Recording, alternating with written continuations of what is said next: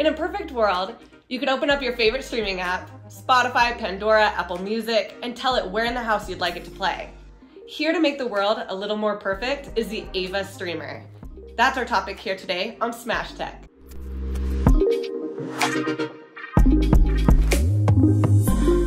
Let's be real.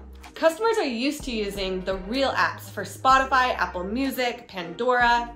So using a limited interface of a control system OS instead of the real app, well, it doesn't look like the app, it doesn't have the latest features, and the music preferences are always locked into one person's account.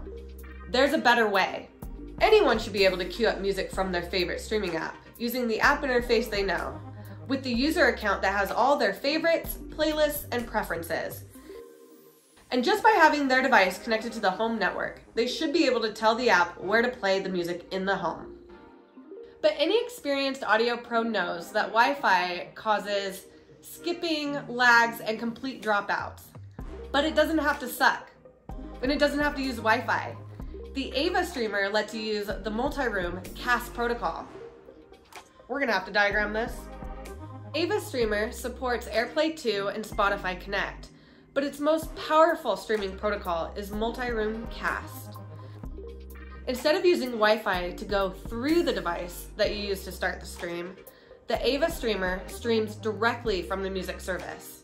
And since the AVA Streamer always connects using Ethernet, bad Wi-Fi can't disrupt music playback. So your client can enjoy music in full HD fidelity because of that direct wired connection. So how do you set one up?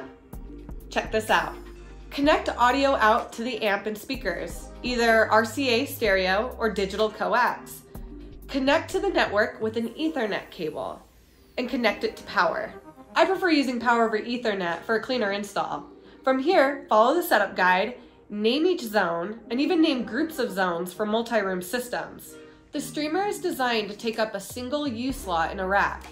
The rack shelf lets you mount 3 streamers per slot. And the rack cover lets you fill any empty spaces to keep the front of your rack looking sleek. That lets you scale it out to however many zones your project may have. So now you have a way to let your customers use the original apps they love, like TIDAL, Qobuz, Pandora, Spotify, and more. Thanks for watching. Until next time, hit the subscribe button, like, share. See you guys.